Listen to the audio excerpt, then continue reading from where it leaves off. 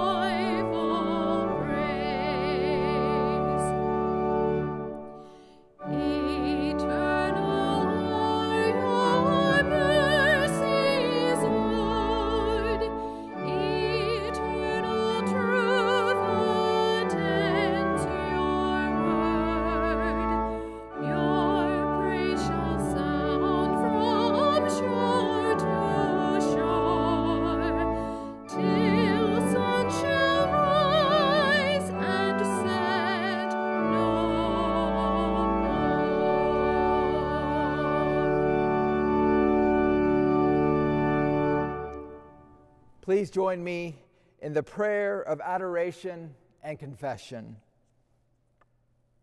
Heavenly Father, you have searched us and understood.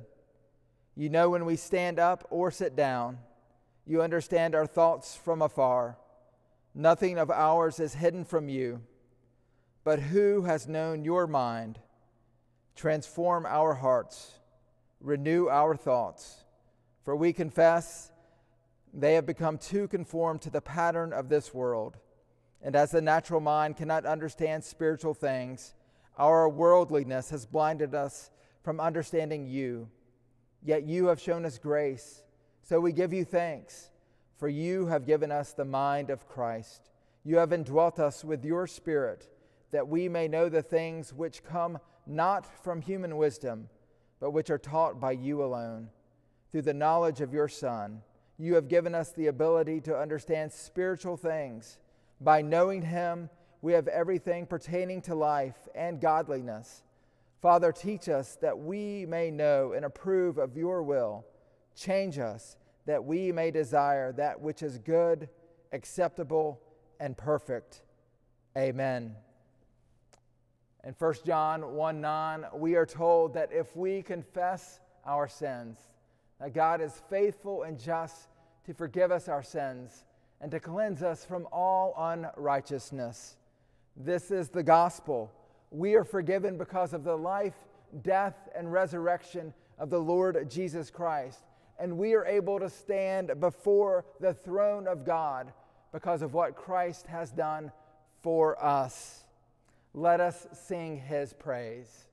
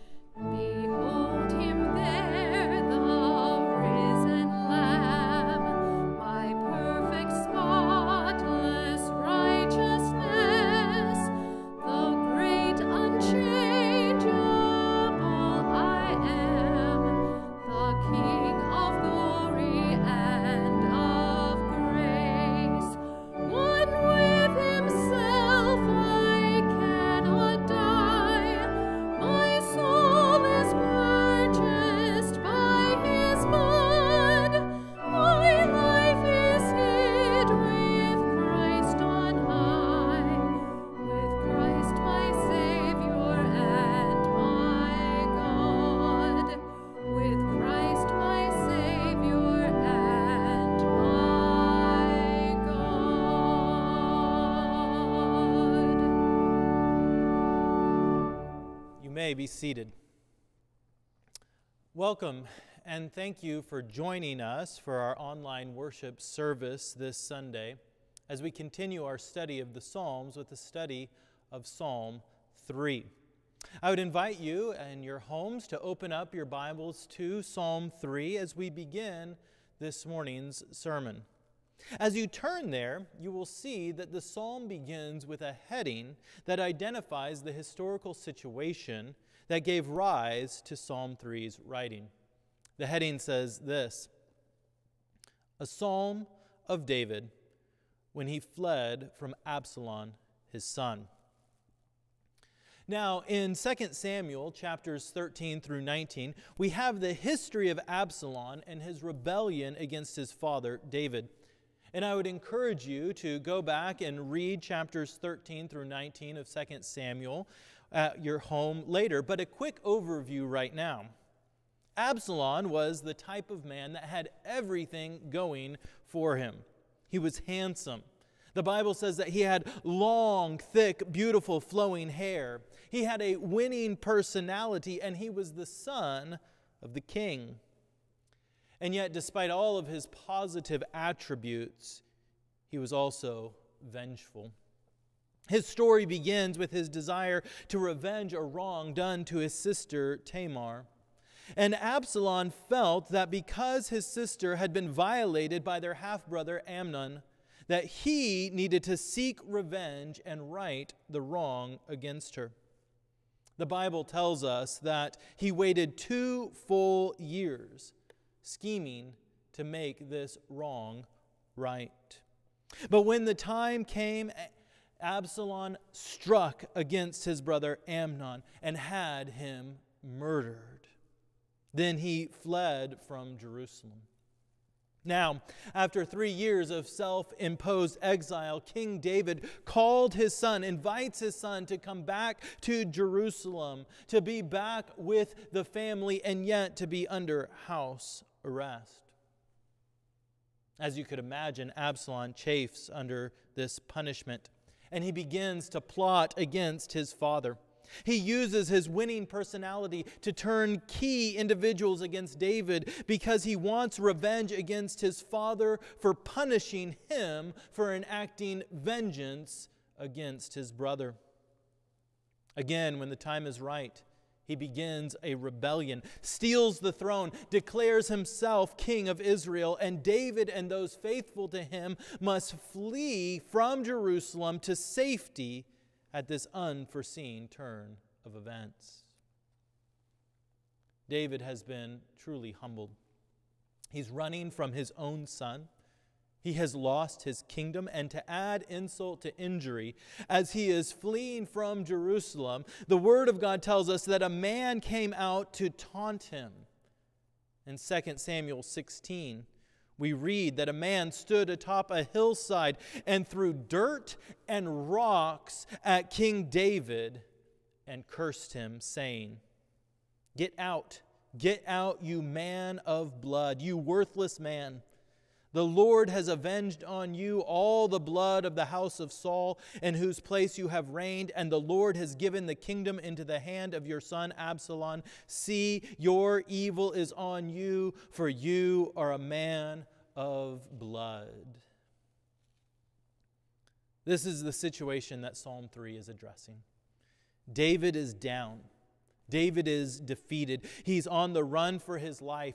And the people that are against him are his very own family. And as he is on the run, people are rubbing salt in the wounds. The knife that has been thrust into his back is being twisted. See, David, you deserve this. This is your fault. And so we read in verses 1 and 2 of our psalm, O Lord, how many are my foes? Many are rising against me. Many are saying of my soul, there is no salvation for him in God. This is the provocation that Psalm 3 was written to address. How do you trust in the salvation of the Lord when everything and everyone is telling you that there is no salvation for you? How can you rest in the Lord when you are on the run from the world? Many of you might be asking that question even now. There are so many difficulties in life, so many forces opposing your well-being, that it is tempting to listen to the voice that says there is no salvation for you in God. For if there were, this wouldn't be happening to you. Of course, all of us at this time are dealing with the stress of the COVID-19 pandemic, the health concerns, the economic, the educational, and relational stress that it is bringing. And yet, life's regular problems and stresses are not on lockdown. There are still tornadoes that are ripping across the country. People are still being diagnosed and treated for cancer. Cars are still breaking down. Basements are still getting flooded. Marriages are strained. Children are bored and restless. And for some unknown reason, toilet paper has disappeared from all of the grocery stores in the country. There have been times over the past several weeks in which I know that you have felt like the boy plugging the proverbial dam with his fingers stretched out, hoping that no other leak forms because you're running out of digits to keep this thing together. And so, when all that is going on in the world is telling you that there is no help, that there is no salvation, how do you find rest in the Lord?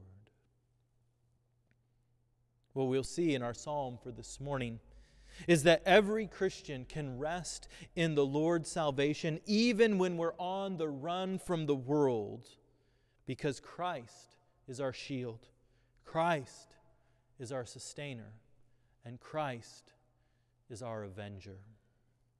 So hear now the word of the Lord, Psalm 3. A psalm of David when he fled from Absalom, his son. O Lord, how many are my foes? Many are rising against me. Many are saying of my soul, there is no salvation for him in God. But you, O Lord, are a shield about me, my glory and the lifter of my head. I cried aloud to the Lord, and he answered me from his holy hill.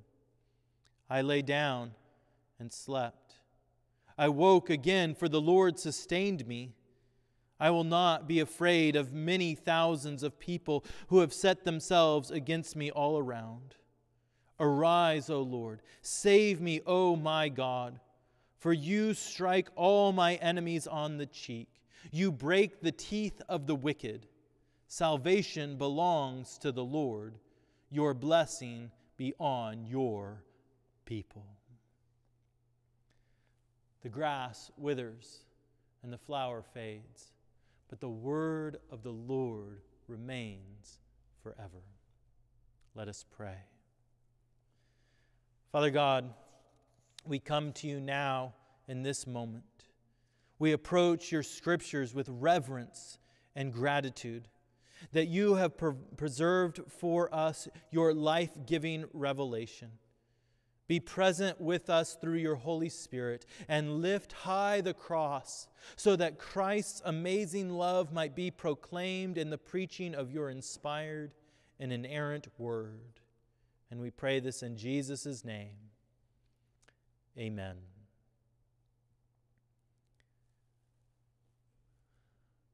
Claustrophobic is the word that I would use to describe the tone of verse 1. There it says, O Lord, how many are my foes? Many are rising against me. One commentator says of this verse, one can almost sense the panic as the psalmist, turning this way and that, seeking a way out, sees only the multitude of enemies pressing ever closer, about to overwhelm. Perhaps the image is of being tightly bound and unable to escape, something like what the victim of a boa constrictor experiences as the relentless coils draw ever tighter, cutting off escape and crushing life. You see, David is surrounded by his enemies. Their pursuit is hot. They come ever closer with each moment. They press in upon him, cutting off all hope of escape. And then we read in verse 3 of our text, but you, O Lord, you are a shield about me, my glory and the lifter of my head. I cried aloud to the Lord, and he answered me from his holy hill. Yes, the enemy has surrounded David. Yet even more importantly than that, for all those who trust in the Lord, you are surrounded by him as a shield. He stands between you and your enemy, for he is a shield about you on every side. What David means by calling the Lord his shield is explained first by the word, my glory. In the book of Numbers, there were various rebellions against the leadership of Moses. And each time these rebellions came about, the Lord sent forth his glory cloud to defend Moses. We read in Numbers 16, for example, about the rebellion of Korah. Then Korah assembled all the congregation against them, that's against Moses and Aaron, at the entrance of the tent of meeting. And the glory of the Lord appeared to all the congregation. You see, the glory of the Lord was a manifestation of His power and His holiness that was there to be a shield about Moses and Aaron, to show that He had anointed them to leadership. And David is saying that as His shield, the Lord will manifest His power and might on behalf of him to defend him as the king against this rebellion. Hebrews 1:3 tells us that Jesus is the radiance of the glory of God. And we understand, as those who trust in Jesus Christ, as our enemies are coming against us, that Jesus Christ in His incarnation, His life, death, and resurrection is a manifestation of the power of God on our behalf to shield us from our enemies. The Lord is our glory. Second, he says that as His shield, the Lord is the lifter of His head. Now, the expression to lift your head is a sign of dignity and of honor. And yet, if you lift your own head, if you are the lifter of your own head, it is a sign of arrogance and pride. Absalom had lifted his own head against his father by stealing the throne. In contrast, David says that the Lord is the lifter of his head. It is a sign that it is God who confers honor on David. As his son takes his throne, as bypassers are throwing dirt and insults upon him, he trusts that his honor and his dignity will not be defended by his own words or his own actions, but rather that the Lord is the one who gives him honor and dignity in the midst of his hardship. And third, as a shield, the Lord answers David's prayers. As David is on the run, he calls out to the Lord. The imagery is interesting here. If you think of the geography, he is running away from the city of Jerusalem, and he has made an intentional decision, if you read through 2 Samuel narrative, to leave the Ark of the Covenant, the symbolic presence of God's throne in Jerusalem. By all accounts, geographically, the Lord is becoming more and more distant from David. And yet, as we read, the image implies that while he is running away from Jerusalem, he is calling out towards this holy hill. Even as he is getting farther and farther away from the holy hill of Zion, by prayer he is getting closer and closer to the Lord. For even when we feel the most distant from the Lord because of great hardship or distress in our lives, God's word is telling us that we can always call out to him in prayer and know that he will hear our prayers. This is how you rest in the Lord while on the run from the world. You trust him as your shield. You trust the manifestation of his power in the Lord Jesus Christ to protect you. You trust his kindness to restore to you honor and dignity. And you trust his presence to abide with you even when you feel like you are more and more distant from him because of your hardship. For as your shield, he will hear you, and he will answer your cries for help. Insomnia is a common response to stress in our lives. Doctors and scientists who study sleep and stress refer to the mental state of stress as causing hyperarousal, in which the brain and body operate as if it is on alert. And when you come to bedtime, you can't tell your mind that this threat has passed. If you have ever experienced insomnia, you know that it is a vicious cycle. You're stressed out, and so you can't sleep. But as the night wears on, you get more and more stressed because you know how tired you're going to be tomorrow. But then you think, well, I'm going to be so tired by being up all night that tomorrow night I will be so exhausted I'll go to sleep. But then you begin to worry, what if I can't go to sleep? And then you get to the second night and you're all keyed up because you want to be relaxed so that you can go to sleep. And the cycle goes on and on and on as stress puts you on alert and you cannot rest. As you can imagine, it would be rather difficult to sleep while on the run for your life. David is being pursued. If Absalom's forces catch up to him, he is done for. He is away from his home. His life is being threatened, not the best conditions for a good night's rest. Nevertheless, we read in verses 5 and 6 these words, I lay down and slept. I awoke again, for the Lord sustained me. I will not be afraid of many thousands of people who have set themselves against me all around.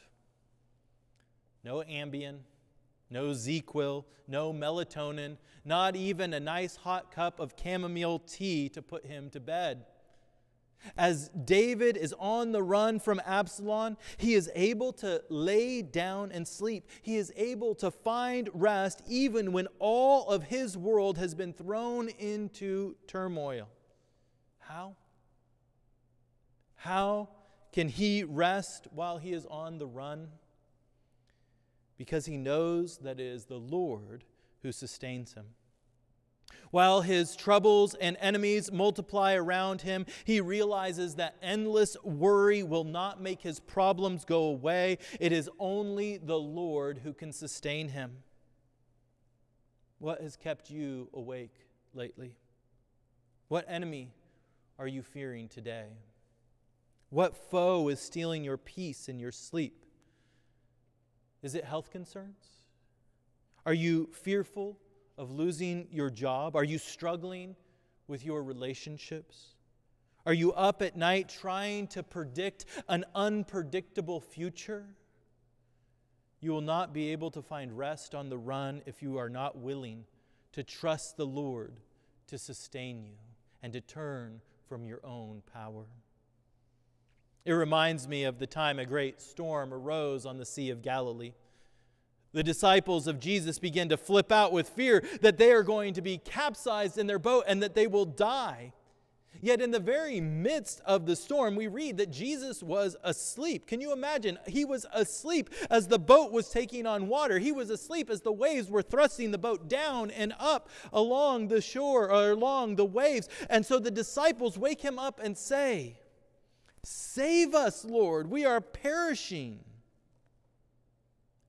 And he said to them, "Why are you afraid, O you of little faith?"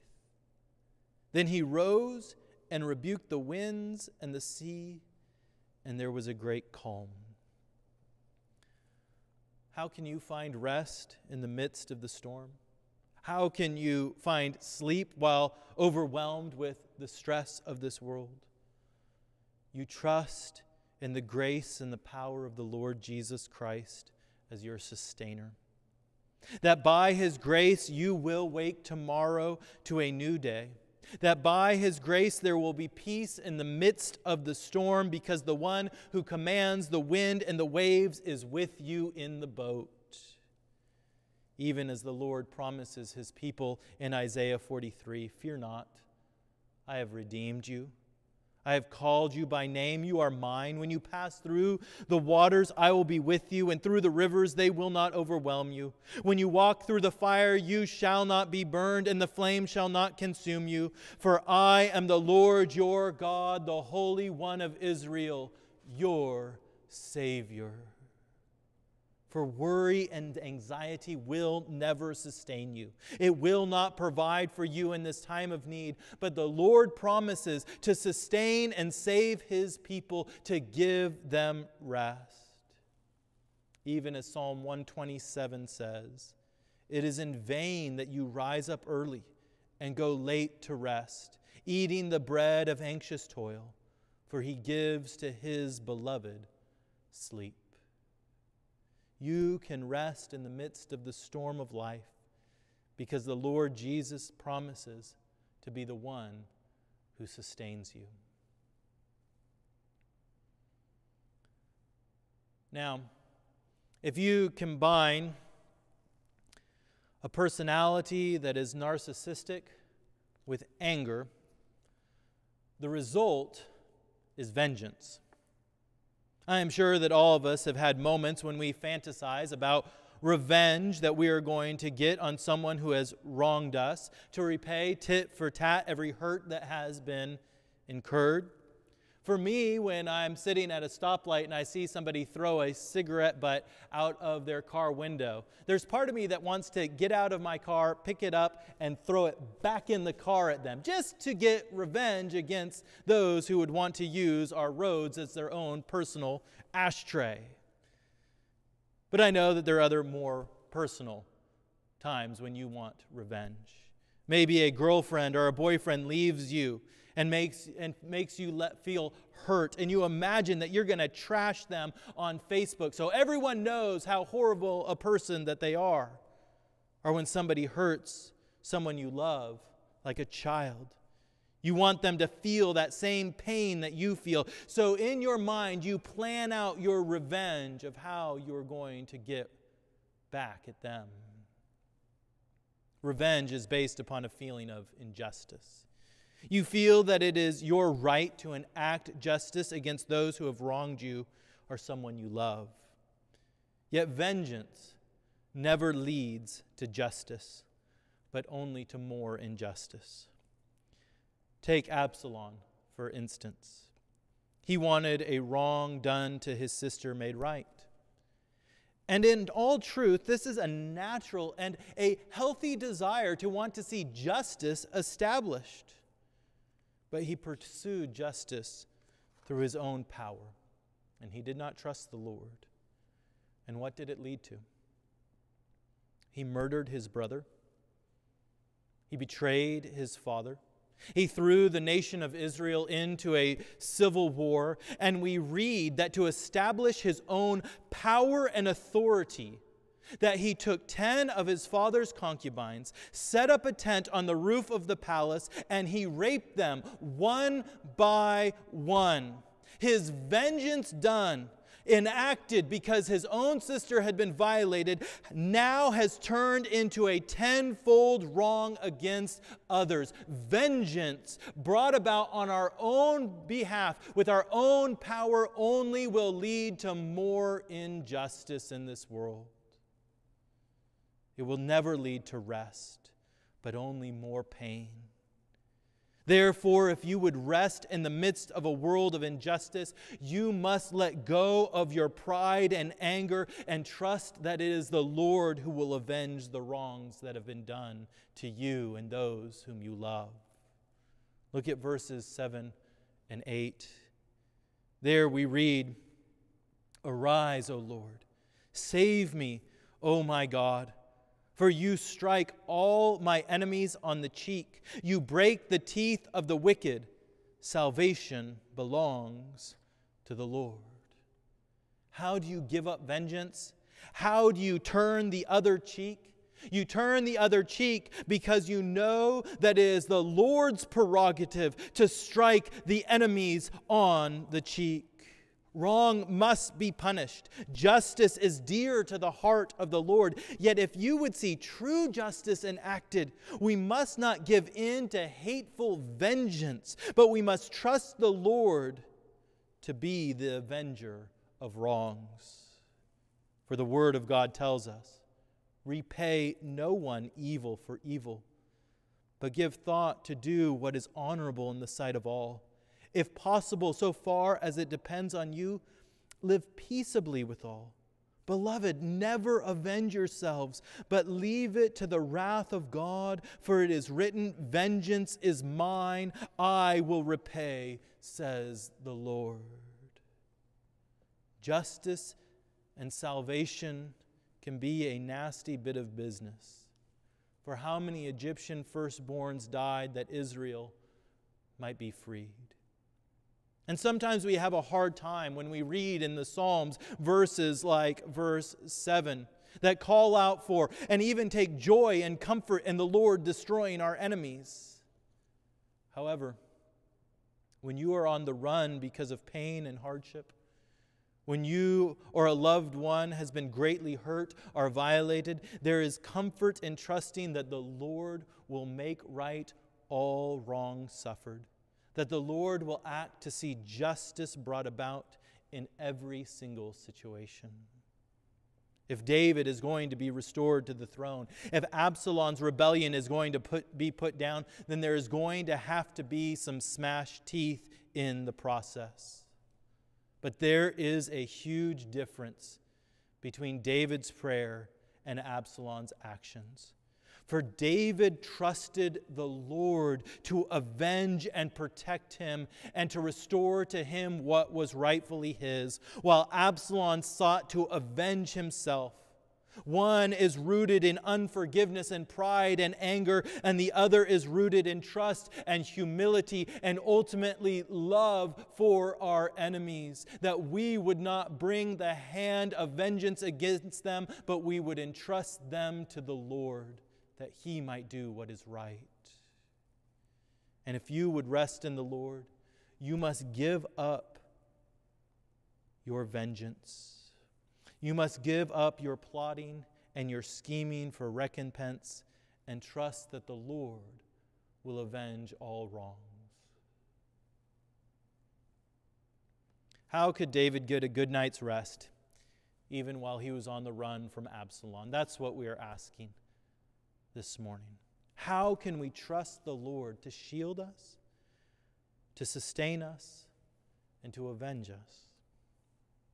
As we trace the history of Absalom's rebellion, we see the Lord's hand of providence moving to frustrate the plans of Absalom and to reestablish David upon the throne.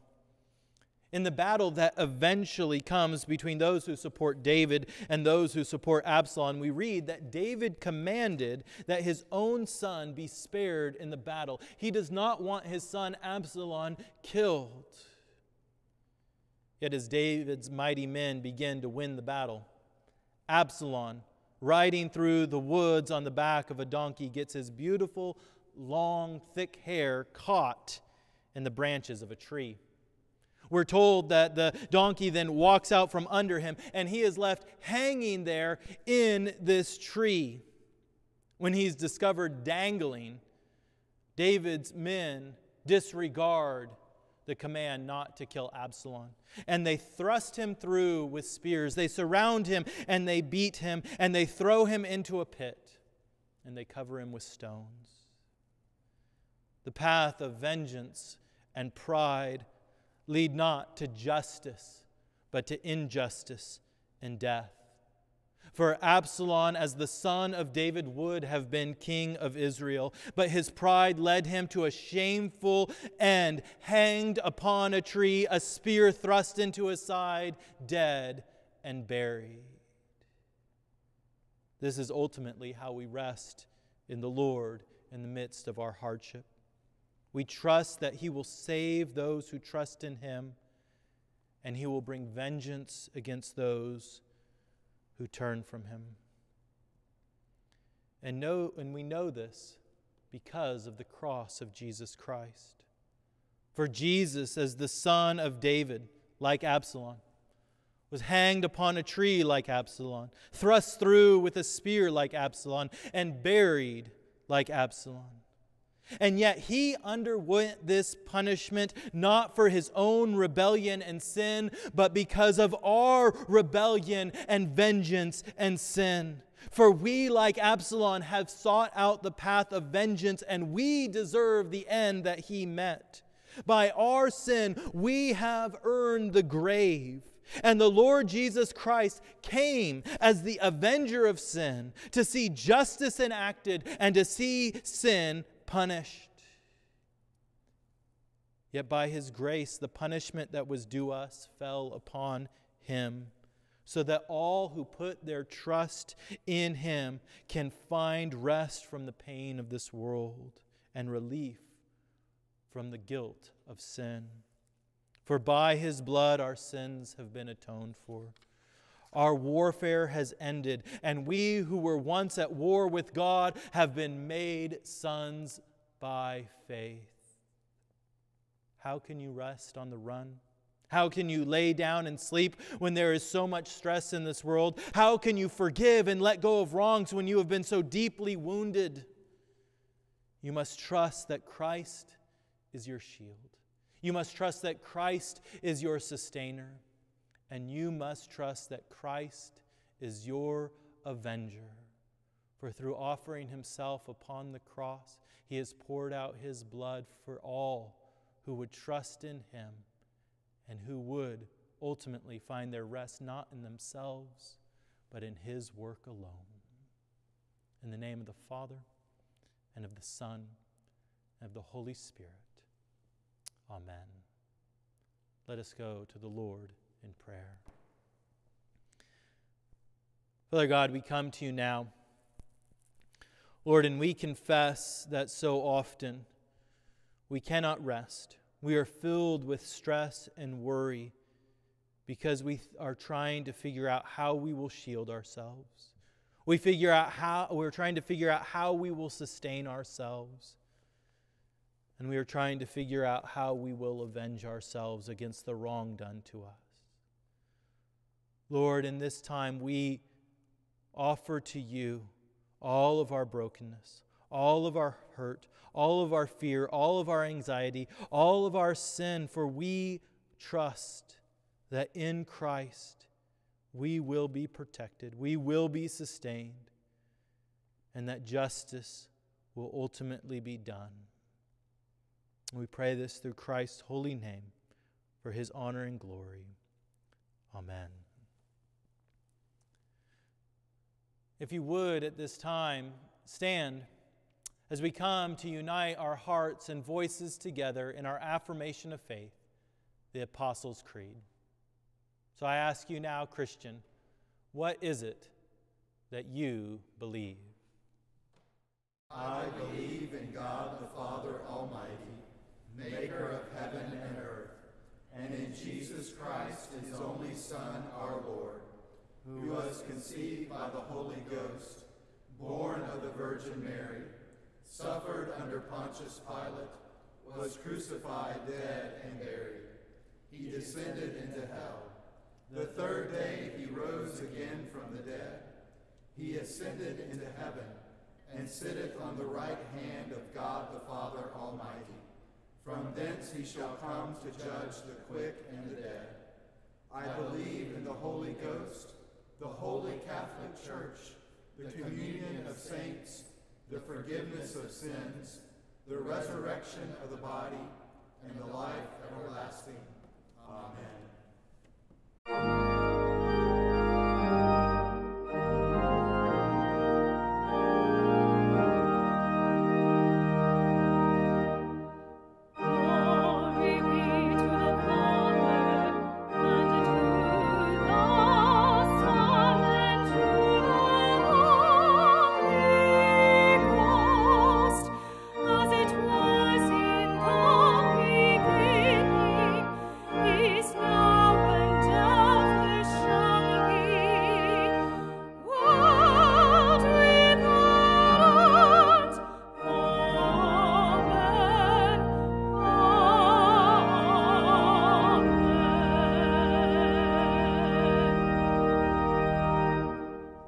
Before I pray for us in the pastoral prayer, I want to share a few ways that you can connect with us in prayer in this time. For corporate prayer, we want to encourage you to join us at our 4 p.m. Zoom prayer meeting. You can access this meeting on our featured event on our website. Simply click that featured event and click the Zoom link. For this prayer time, we pray the sermon text through the Acts acrostic: adoration, confession, thanksgiving, supplication. So please join us today at 4 p.m. And then also for personal prayer, we've developed a resource called Morning to Evening Prayer. You can find more about this resource in our pastor's devotion. This is a rhythm for morning prayer, midday prayer, and evening prayer. You can also email me, mike@rivermont.org, and I'll be happy to send one to you. And if you have any prayer requests at all, please do send us those prayer requests at rivermont.org/prayer, and we'll be delighted to pray for you throughout the week. Let's go to the Lord in a time of prayer. Gracious God of rest and salvation, we listen to your still voice calling us home. Come to me, all who labor and are heavy laden, and I will give you rest. Take my yoke upon you and learn from me, for I am gentle and lowly in heart, and you will find rest for your souls. We are restless in our running, tired in our striving, and impatient in our constant pressure in this time. Help us to return our soul to your rest and realize all the ways you have dealt with us in your goodness. When we are afraid, help us to put our trust in you. As we continue in various trials in the season, help us to keep seeking things that are above, where Christ is resurrected at the right hand of God. Help us to set our minds on things above and not on sinful things below on earth. We pray especially for those that are facing particular challenges in this time, whether physical, emotional, social, or spiritual. Hear us in the silence of our own hearts as we bring to you specific people who need your healing help.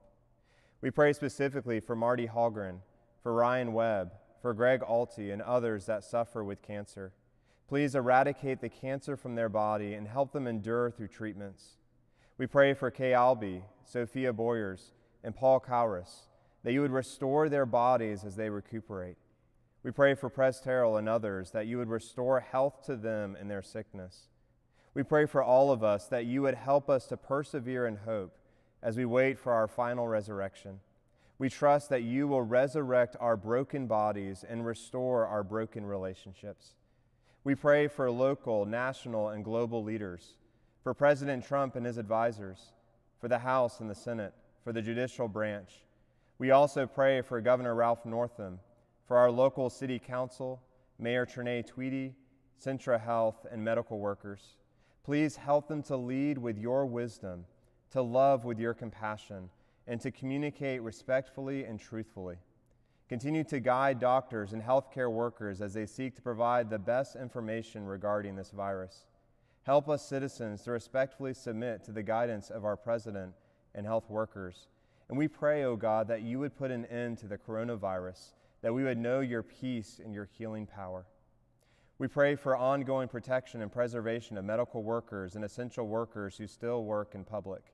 Place a hedge of your protection over them and shield them from this virus. Help them to labor out of love as they serve many in our cities. Knowing that salvation belongs to the Lord, we pray for your mission in the world. Bless us that we may be a blessing to the nations. Grant us boldness to share the gospel in the midst of much conflict. Help us to serve our family and neighbors with the love of Christ. And we pray that you would grant all of our missionaries wisdom and grace to minister to the nations in this time of social distancing. As many missionaries are sheltering in place, make your face shine on them that your way may be known on earth, your saving power among all nations. We entrust all these prayers to you, God the Father, through the risen King Jesus, and pray your kingdom prayer you taught us to pray, saying together, Our Father, who art in heaven, hallowed be thy name. Thy kingdom come, thy will be done, on earth as it is in heaven. Give us this day our daily bread, and forgive us our debts, as we forgive our debtors. And lead us not into temptation, but deliver us from evil. For thine is the kingdom, and the power, and the glory forever. Amen. Out of gratefulness to God for his many blessings to us, let us now be a blessing to others and give to him his tithes and our offerings for his glory. There are 3 ways to give in this time of social distancing. One way is to give by text, by simply texting 434-595-3833 and follow the prompts. You can also give online at rivermont.org/give. Or you can give by mail by sending a check out to Rivermont EPC and send your check to 2424 Rivermont Avenue, Lynchburg, Virginia 24503. Well, at this time, let us consider the beauty of Jesus our Savior in the offertory anthem as we hear sung, Jesus is all the world to me.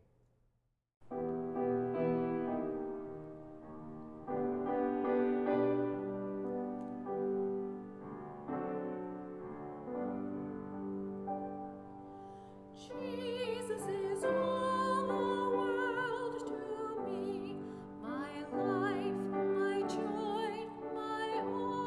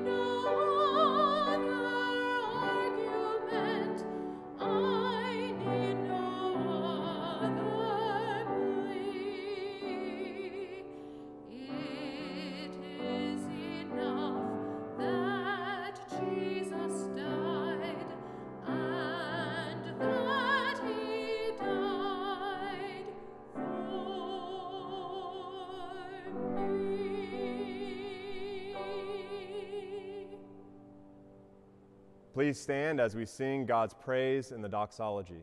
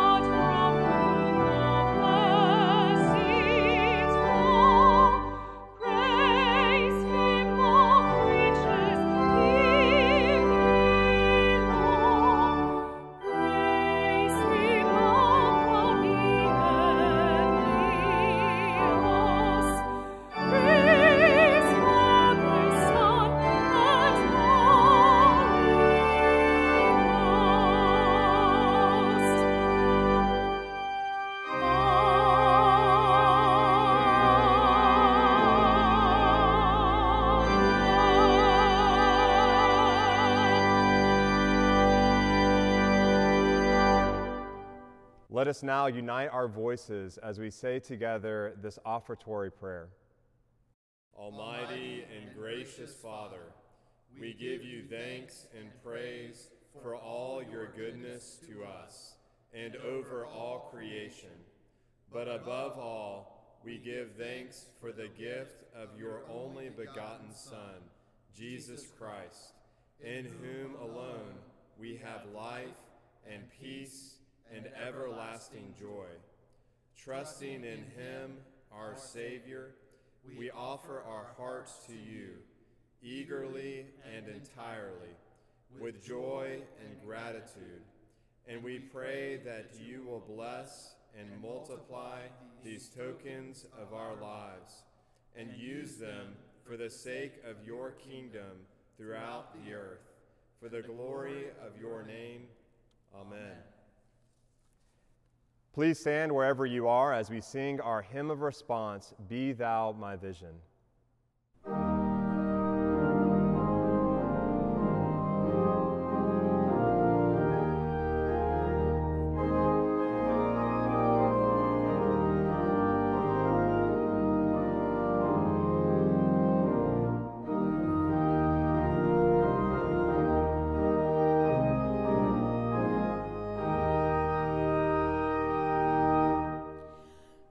Be thou my vision.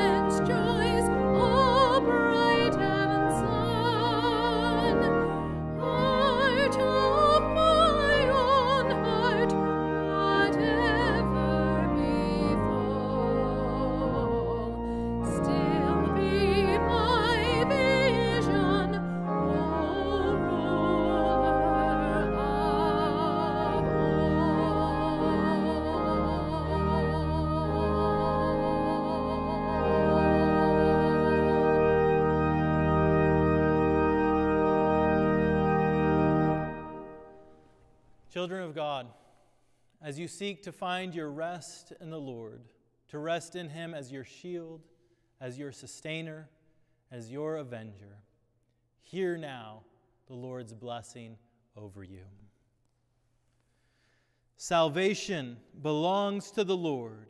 Your blessing be on your people. Amen.